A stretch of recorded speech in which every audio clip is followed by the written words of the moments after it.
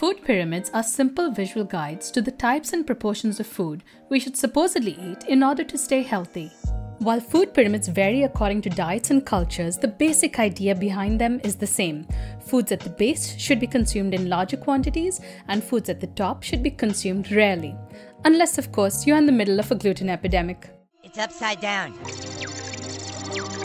Food pyramids have been debated and debunked, but there's no denying that we are what we eat. Can we apply a similar principle to our buildings? Can we rate structures based on the environmental impact of materials used to build them?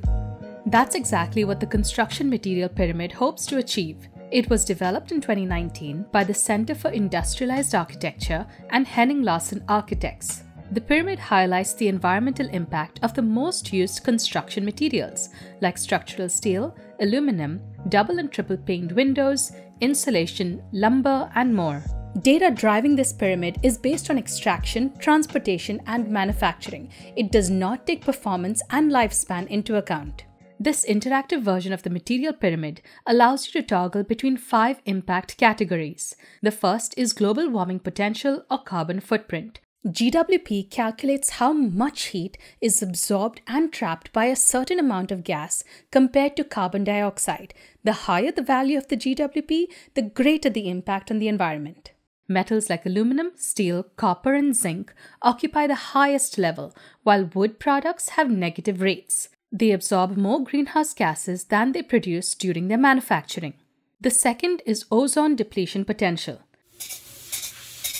During manufacturing, materials release certain gases that can degrade the ozone layer. When a single chlorine or bromine atom comes into contact with ozone in the stratosphere, it can destroy over 100,000 ozone molecules. This decreases protection from the sun's ultraviolet radiation. It affects flora and fauna, and it can even increase the risk of skin cancer. Polyiso and polyurethane foam insulation are the most harmful, while materials that require low processing, like bricks and aluminum sheets, are the least harmful. However, it's important to note that new versions of spray foam have reduced the ozone depletion potential by 99%. We discussed this in my video on open and closed cell foam.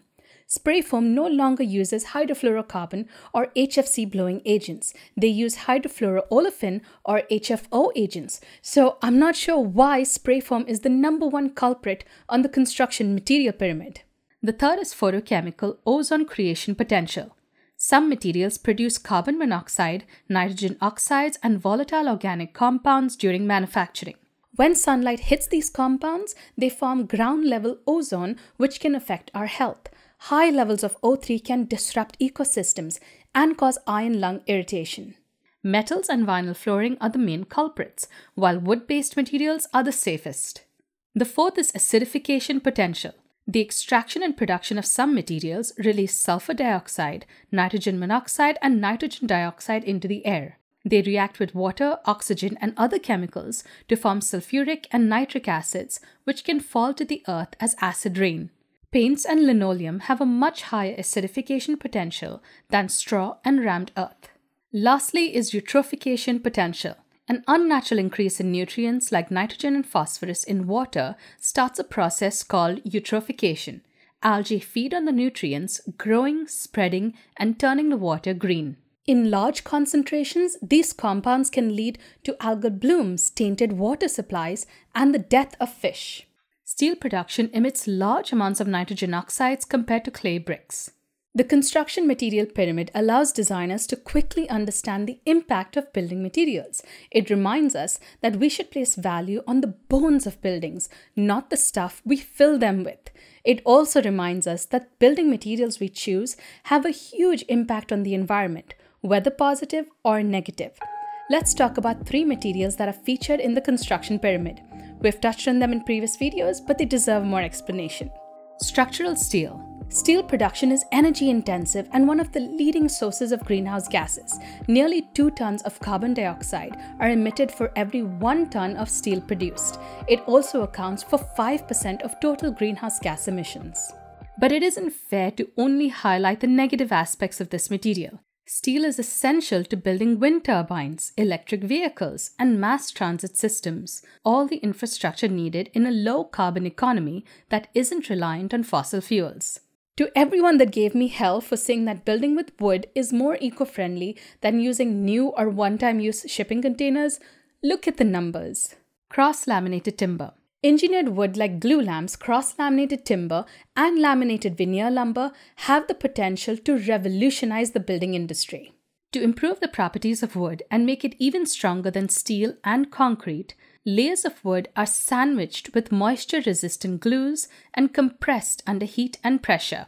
Even though engineered wood is made of fast-growing trees and not hardwood trees from the rainforests, we must only use sustainably sourced wood.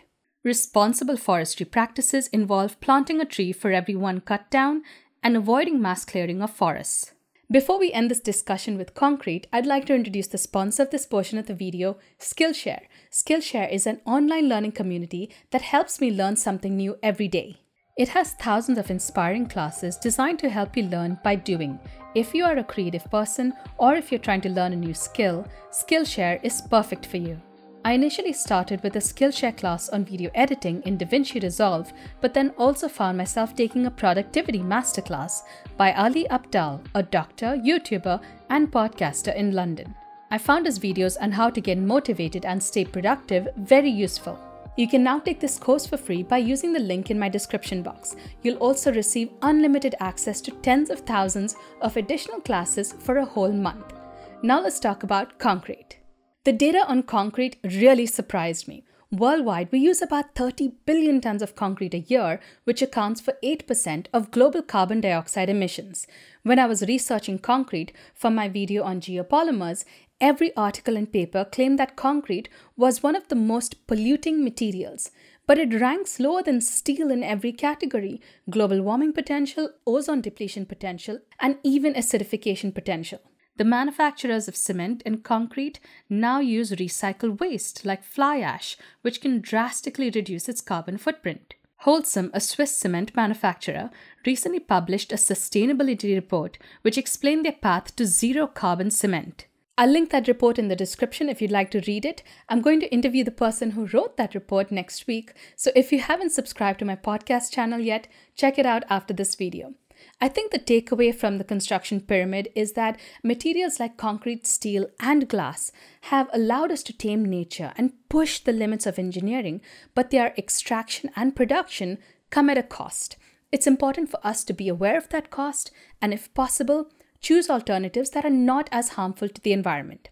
I'd also like to point out that material scientists are constantly working to improve manufacturing processes and the performance of materials. I'd expect the data on that material pyramid to change every year. I'll provide a link to the pyramid in the description below. Let me know what you think about it and what other steps we can take to raise awareness about carbon footprint of materials. I'll also link my Patreon page in the description. If you can support me, I'd really appreciate it. A big thank you to everyone already supporting me. Don't forget to hit the like button, subscribe button, and the notification bell too. Thanks for watching. See ya.